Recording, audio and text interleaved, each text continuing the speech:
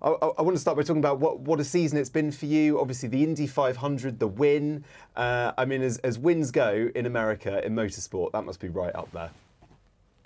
Yeah, I think it's the one, right? It's the biggest race in the world, in my opinion. At least it's on the the Triple Crown, sort of one of the three biggest ones. But I think the 500, with its history and importance here in America, I think it's pretty much the biggest race you can win. And to do that is, I'm still sort of pinching myself and trying to understand that it really happened. But yeah, I know it's been an amazing season, and to win the 500, obviously, it's been the icing on the cake so far. But still a championship to try and win here and then.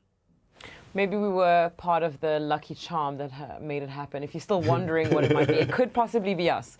Could be us. Yeah, very much so. We spoke in May, so that was the right timing. My month being on this show. Exactly. Exactly. We've got a shot of the milk, the famous milk moment that happens when you win the Indy 500. So go on, Marcus, tell us, what milk was it? And you look in a pretty content, happy place there. Yeah, it was full milk or whole milk, maybe you call it whole milk. It was very cold, luckily, and yeah, it's quite cool, with that tradition, because it's something you've seen the winners do for so long, and to be there and sort of do the whole tradition and drink that milk and pour it over you and all that. It's obviously a bit weird, but it's yeah, it was very cool and a moment I always will remember. Well, you look like you certainly enjoyed that milk bath.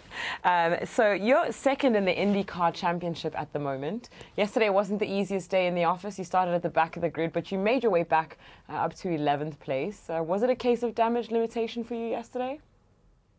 Yeah, it was. I think, we had that issue with the engine in qualifying on the outlap of qualifying. So had to start from the back in 25th. And I was aiming at a top 10, and I think we were well on our way to a top 10. We had a really good strategy, did a long first stint on the primary compound, and then we had sticker reds for the rest of the race. So we were looking really strong, and I think we would have been able to be top 8 or even top 6 in the race, unless that yellow came at a very bad time for us in the middle of the race.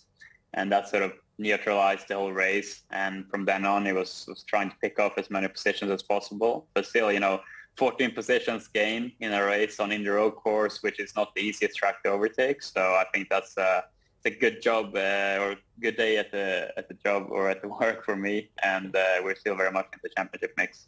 Certainly. Well, there's only 4 races left to go. It's going to come down to the wire, isn't it?